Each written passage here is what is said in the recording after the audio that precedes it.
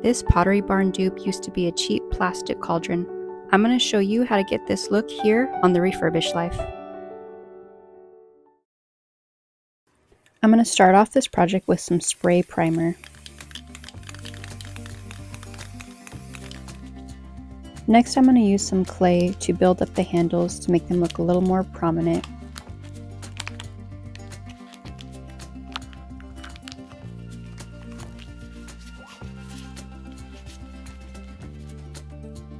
I'm pressing the clay around the handle really firmly to make sure that there's contact everywhere.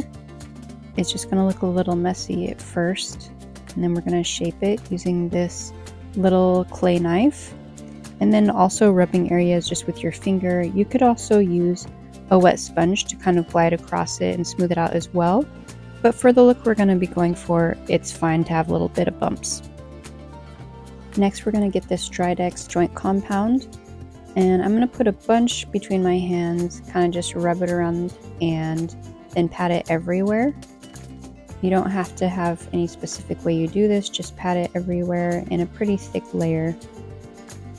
I decided to get out my little stand, which I typically use for furniture, so that I can more easily work and turn this in circles when I need. I like to use paper plates for pressing down the peaks to give it that stone look, and I like that using a paper plate is obviously inexpensive, but it's flexible too, so you can use it in little dips like that, and you're not able to do that with things like a putty knife. Then I just go back around and make sure everything's down the way I like it, and now it is time to make our rope. Again, using the same clay and rolling it, making it thinner and thinner. I have to make quite a long strand, so every now and then there's little cracks here and there, so I have a little cup of water handy to brush on there now and then. I make 2 of these strands and start twisting them together. As you see here, I'm using a bit of water because it's starting to dry because of how long these are and the time it took to make them.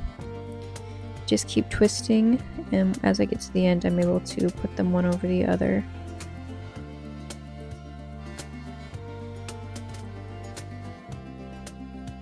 As I was laying down the rope, this part broke off, and I left this bit in here just to show you that things go amiss, and it's alright. I just got out my knife and reshaped it, and then I was realizing I needed it to stick better, so I added some joint compound.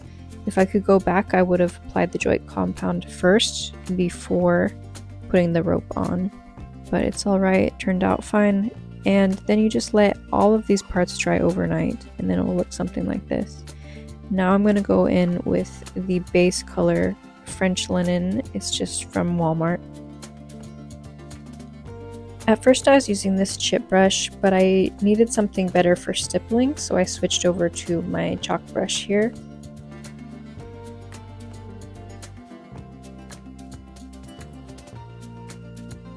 I make sure to get the bottom as well and the inside. Next I get white and khaki colored paint, and I'm going to mix them together, and when I apply it, it's just very randomly, and sometimes I'll pick up a little more white in my brush or a little more khaki just to make sure it's staying varied over the surface. And we want to make sure that the base color still is peeking through, so we don't want a solid layer of this over, but you just keep layering it and applying it until you're happy. Whenever the paint gets too heavy in spots, you just get your sponge and a little water and dab some off. So we could leave it like this, and I do like the look of that, but what I think I'm going to do is get some dark brown.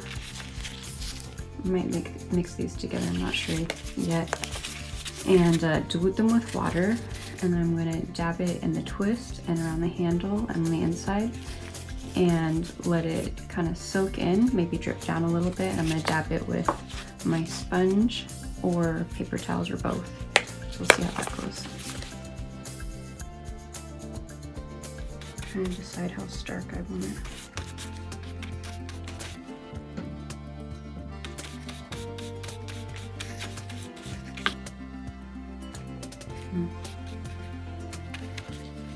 Let's just try it out.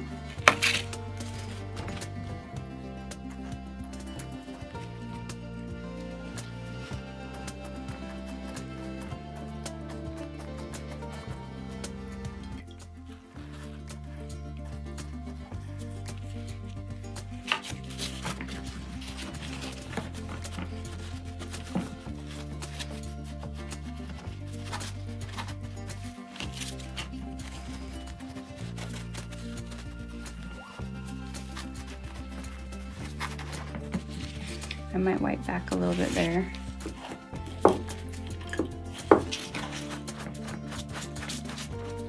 Just be careful not to overwork an area,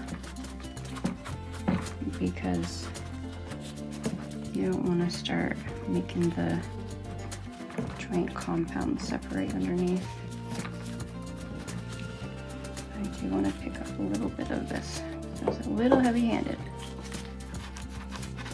It's hard to know what you want to do until you just go in and do it. And then, I mean, how else do you learn? Before we get to the end of our project, thank you so much for watching. If you haven't already, please hit that subscribe. It will alert you when my videos are posted, and it really helps my channel grow. And let me know down below in the comments what you thought of this project and what you'd like to see next.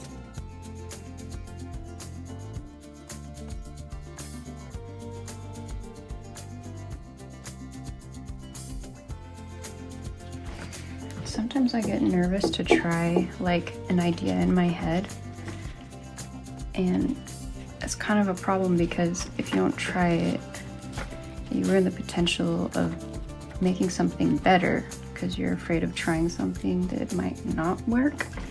So I have to tell myself that all the time. After you've gotten the paint how you like it, the last step is to spray on a clear top coat in whatever sheen you prefer. Let's take one last quick look at where we started, and here we go.